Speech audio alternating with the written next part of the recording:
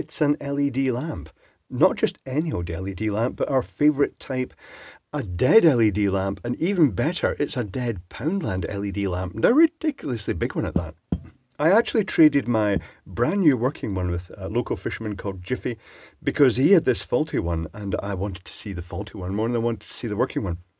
So taking a look from the outside, first, as Jiffy spotted, there is liquid in here. Little droplets of liquid.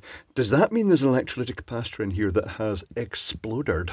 Or is it because liquid has got in and caused corrosion in some way through a lamp holder? This isn't uncommon for water to drip in through ceiling roses, but Jiffy said this was actually on a cable that was slung on a hook over to the ceiling rose, so it's unlikely water get in that way. The filaments, there are 8 of them, and they're wired as 2 in series, and they're kind of bridged together. And then the whole lot in sort of parallel fed top and bottom by the look of it. Okay, rightio. So let's get into the bottom of this and explore. So I'm going to use the spudger to try and remove the little rivet from the bottom. If I can. This is a very big lamp. It's very unwieldy. I may have to use something sharper than the spudger for this. It's kind of recessed. Hold on. I shall stick a pointy knife in at the risk of stabbing myself here. Oh, almost. Oh, that is not easily coming out. I may have to just basically start taking it apart the normal way. I'm going to break this blade, haven't I? I would pause at this point, but you know what? There's no point. Because, yeah, you can skip forward if you want to the point that you see it open right. Tell you what, I'm not having any joy with that at all. So I'm just going to get the side cutters. I'm going to nibble here. Being careful to support the base and not hold the lamp just in case it bursts, because that would be quite dramatic for one's hands. Oh, crazy. Right. Maybe I'd be better using smaller snips for this, just to nibble in better. I shall try this pair of slightly bluntish ones. They're tangled under stuff. Let's see if I can cause an avalanche. I did cause an avalanche. That's perfect. So these are bluntish. These might be too blunt. Oh, there we go. There we go. So let's peel this away and see if we can get the circuit board out and see what's inside. Nibble, nibble, nibble. For those saying, why don't you use a pipe cutter to cut around this? I don't think that would really work too well. Because it's kind of an irregular surface, and also it is kind of soft, and the pipe cutter might just sort of basically roll around in that. My apologies if there's loud popping, clicking noises. That sometimes happens. The microphone picks up the scrunching noises as I tear into things. It's got a destruction sensor. Right, we're getting better on here, I think. Someone has suggested that something like isopropyl might actually dissolve the lamp cement in here. I've never tried that. Maybe I should try that and just see what happens. It's always very hard getting it out. Certainly you can't use heat to get out because it is the same lamp cement that they used to use in the old days on the, oh, I can smell this, on the tungsten lamps. And they used to get very, very hot. So heat is not going to be, I mean, it's designed to handle the heat. What if I go back to the bigger schnips now? This is proving quite irksome. As I say, you can fast forward across this bit if you don't want to see the carnage.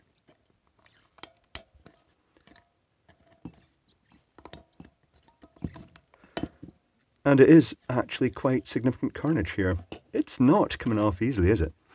It's got one of those little plastic housings under it, designed to protect the electronics from shorting against the base, which is good, very good. Oh yeah, this is going to be making loud popping noises. My apologies for that. I can't really do much about that. It's just what it does. Oh, this is rubber. This is rubber under here. I wasn't expecting that. If I'd known that, I'd have just been doing this. Right, I can cut that wire now.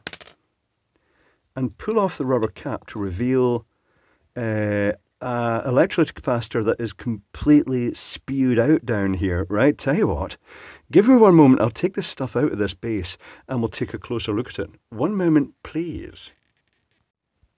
and resume. I was hoping to fix this lamp, but that has been scuppered slightly by the fact that the Doomy or Doomet tails that come through the pinch here are spot welded onto little wires that don't take solder very well. And while trying to solder onto one, the spot weld came off where it attaches to the Doomy metal. So the only way to actually fix this is to somehow get a connection up there or smash the glass and then just use the central LED portion. Maybe I'll do that.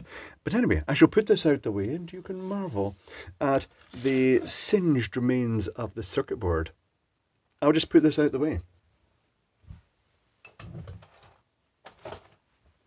Loud explosive popping of glass in the background. So, major carnage in this. The electrolytic capacitor has spewed its guts out then. That's what the liquid was. And the series resistor, the fusible resistor, has done its job. Noting that the heat shrink round it is also just burnt up. There's a little metal oxide resistor in this, which is quite interesting.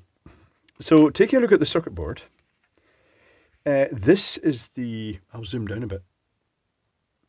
Maybe not that much. This is the mains incoming supply here. It's got the live and neutral going here with the series resistor and the metal oxide resistor across that. It goes through the bridge rectifier and goes through a diode. And you know, I'll just point out the components, then I'll show you the circuitry. Here is the 10 ohm sense resistor for the LED current. Here is the 100 ohm sense resistor for the dimmer compatibility component. There is a linear current regulator. But on the other side, there is another linear current regulator. I'm not sure the number because there's a big burn mark from the resistor. The other one on the other side that I said was for dimmer trickery or power factor correction trickery has a couple of resistors, basically 10k, two 20k resistors in parallel, so 10k. There's this mystery component here. I do not know what that is. It's in the series of LEDs. There's the capacitor that blew up and then a 560k resistor across that. Noting this not very good solder joint there, that is the connection to the LEDs and it doesn't look that great. It looks possibly as though that was arcing. I wonder if this initiated a problem with that. Very strange. Anyway, the schematic. That's what you want to see. It makes more sense. Or does it make more sense? This one might not be for everybody. But anyway, let's go through it. The incoming supply has that fusible resistor, which is fused, I'll make a guess, 10 ohm. That seems reasonable enough. There's a metal oxide resistor across it. Metal oxide resistor, also called a VDR, voltage dependent resistor. It's for clamping spikes and transients. There's the bridge rectifier. And then the circuitry splits into two sections. It has this resistor network, a couple of resistors, and then a linear current regulator. And then it's got a diode over to the LED circuitry with its smoothing capacitor. I think this is either for cheating power factor to make it look better than it is by causing current at the bottom of the sine wave. If you have a full wave rectified sine wave, the LEDs, because you're quite a lot in series, only tend to draw current at the top of that. So two things can happen there. The power factor looks terrible because current is not being drawn across these areas of the sine wave. But also, it can cause dimmers to drop out. If the dimmers are the triac type that require continuous current flow to latch, then the fact there's no current flow there can cause them to jitter, stutter, and cut out, and flicker, or just not work at all. So what this does is that this effectively, while the LEDs are off, this is on, and it's limiting the current through a fairly low level and just acting as a resistive load across the supply. Then it goes through the diode, through the LEDs. The LEDs have a capacitor across them for smoothing. This also makes me think it's for dimming, because normally with these type of circuits, the capacitor would be over here, but it's over there across the dimmers. It may be for dimmability. I'm not sure. I didn't check that. There is this mysterious component. I haven't a clue what that is. It's marked B2501. I did not find anything similar. It's got what looks like the facility for a resistor here to set some threshold. That resistor would have been basically there. and going to that capacitor, and it does look almost like a reference voltage. I don't know what that's for. Inrush limiting to LEDs? No, I don't think so. It's very strange. Anyway, then you've got all the LEDs, and then, rather oddly, you've got two linear regulators in parallel with just one common resistor. And it's not like they're the same. I think they're similar regulators. This one, the one with the 8 pins is a dual regulator, and it's an SM2082EG. The one on the other side that has the skid mark right over the number, I'm going to guess it's an SM2082D, which is just a single regulator version, a bigger package. But they've got them in parallel with a single resistor, which is odd. Normally I'd expect them to have each one have its own resistor, but they don't. There is also a little capacitor across those for clipping any sort of like sudden voltage change that could result in a current spike through them. But here's the odd thing with the linear regulator for the power factor correction or the dimming. Before the LEDs turn on, current is flowing through the circuit, and it's got a resistor that sets a fairly lowish current, about 1/10 of what is going through the LEDs, and that is dissipated across these resistors. But because it's then attached to the top of this resistor, as soon as current starts flowing through the LEDs and the regulators, it will start flowing through this resistor, and you'll see typically about 0.6 volts, I think it is, across that for the current sensing. And that means that will raise up, and then the current through this will be very low. So effectively, when the LEDs come on, this virtually turns off. So it really is just filling that gap in the sine wave until the LEDs come on. And that is it. Quite a complex and weird circuit. I've never seen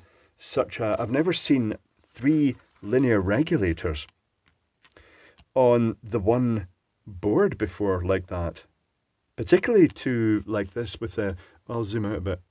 Particularly 2 regulators like this that are basically in parallel with a single sense resistor. Very strange circuit. It was quite hard to reverse engineer because of that.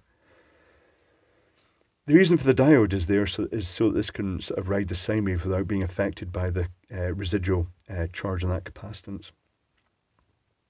And that is it. So thanks to Jiffy for letting me exchange for that faulty lamp. It was much more interesting than a fully working one.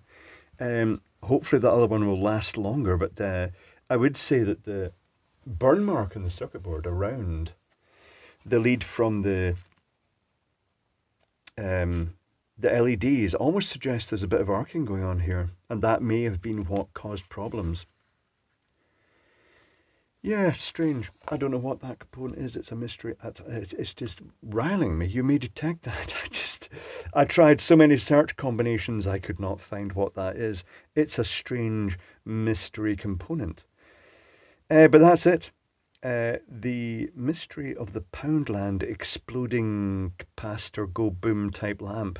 I don't really know what made the capacitor go boom. It's rated 400 volts. It's a death beam capacitor. So seriously, they're supposed to be able to withstand stuff like this because their normal function is to destroy humans with 5G death beams. So they're usually quite rugged. But maybe it was just heat in the base that built up and caused that. Don't know. But interesting. Well worth reverse engineering.